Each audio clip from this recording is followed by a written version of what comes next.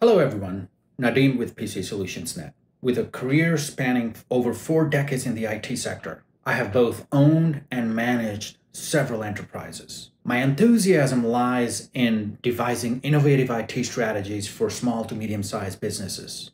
And I am recognized as an accomplished author of several publications in this domain. Welcome. Today we're going to talk a little bit about mail delivery. You may have heard terms like DKIM, DMARC, SPF, so on and so forth. What do all these mean? If you like the video, go ahead and give it a like, thumbs up, and tell all your friends. The YouTube algorithm really loves when more people watch these videos. SPF, DKIM, and DMARC are three tools that can be used to help prevent spoofing and validate email authenticity for your email service or domain. So first, let's talk about SPF, which stands for Sender Policy Framework. Before I get started on the diagram that I'm about to show you, just from a high level, SPF is a mechanism that tells servers, receiving email servers, what servers are allowed to send mail on behalf of your domain. It uses an SPF record published in DNS to do that. So when you're setting up the SPF, you'll publish your SPF record to DNS, to the sending organization's DNS server. And then when an email is sent out from your domain, the receiving server receives it and performs an SPF record lookup by querying DNS for the SPF record of the sending domain to verify whether it came from an authorized sending server or IP address. And then if there's no SPF record, or if the SPF record of the domain specifies that the server that the message came from was not authorized to send on behalf of that domain, then the message can be rejected or marked as spam. Or if it passes SPF validation, then the message can be accepted for delivery by the receiving email server and then placed into the recipient's mailbox. Now, of course, there are some caveats and some other details when configuring SPF. For example, when considering things like subdomains, other servers that are allowed to send, such as smart hosts and things like that. But for purposes of this lesson, this will provide a good overview. This is what an SPF record looks like. So, for example, you can see here the every SPF record starts with a V equals. That's the version number SPF1. They're all the same. And then now again, this is a very simplified version of an SPF record. There are a lot of other tags and things you can put in an SPF record, but for purposes of simplicity, this SPF record specifies the version SPF1, the IP address that is allowed to send mail on behalf of the domain example.com, and then whether all messages should be sent from that specific IP address, or if there are some exceptions based on smart hosts and things like that. So that's where there are a variety of other tags and syntax measures that come into play.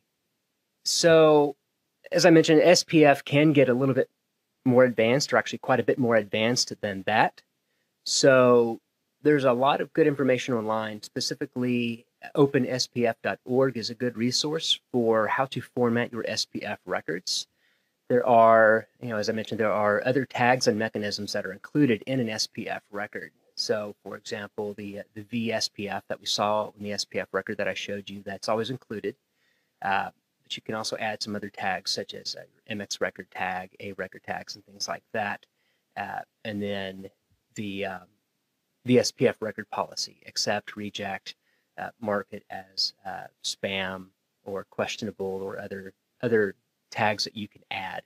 So this site here has a lot of great information on SPF and how to configure your SPF records. So you can refer to this for a more advanced tutorial on SPF.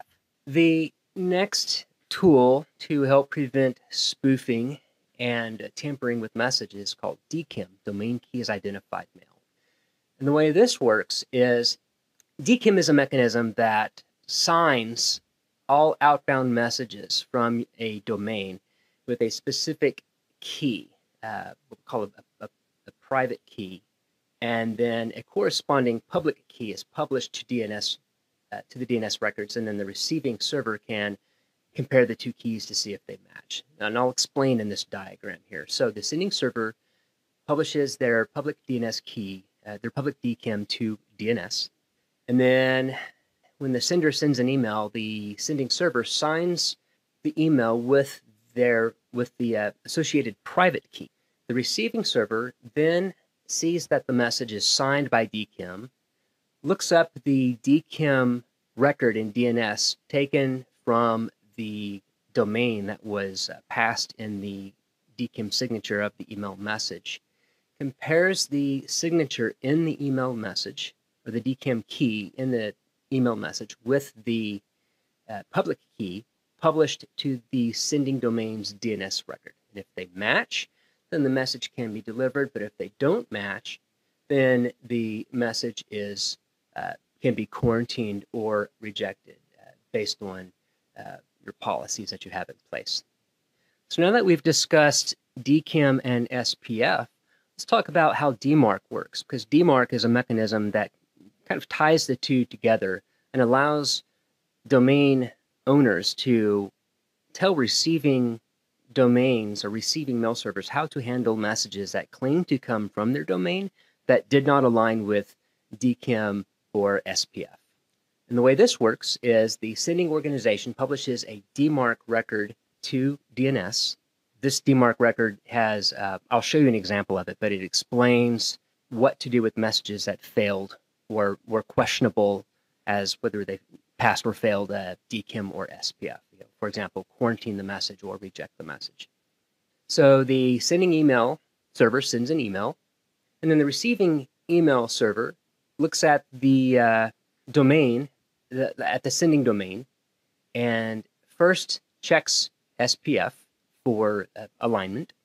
Then it checks DKIM to verify if the public and private keys match, if it is signed by DKIM. And then it checks the DMARC record to determine what to do with messages that did not pass SPF, DKIM, or both.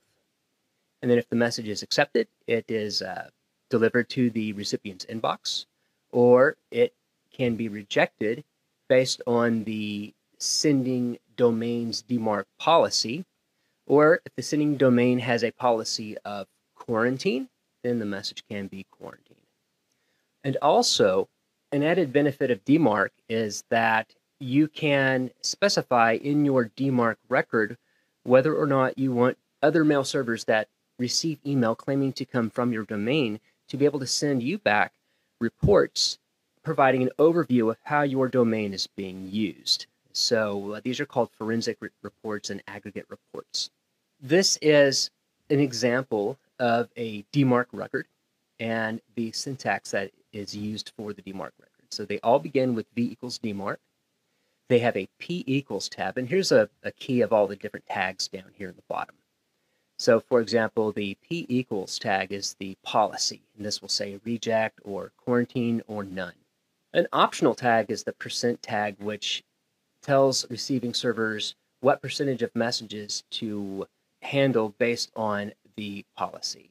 So a good rule of thumb, for example, when deploying DMARC is to start with if you start with a policy of none, for example, you don't need a % tag. But then if you go onto a policy of quarantine or reject, then you can start with a smaller percentage as you get more reports on how your domain is being used. And then if you need to make any changes to how your domain is being used during this time, then having a lower percentage rating here allows fewer messages to be rejected or quarantined, at least until you get your domain nailed down tight with DKIM and SPF. And then once everything is configured properly with DKIM and SPF, in other words, your SPF record is valid for all sending mail servers or gateways or devices that send on behalf of your domain, and all of your DKIM signed messages are matched up properly, and everything else looks good, then you can ramp up that percentage rating accordingly.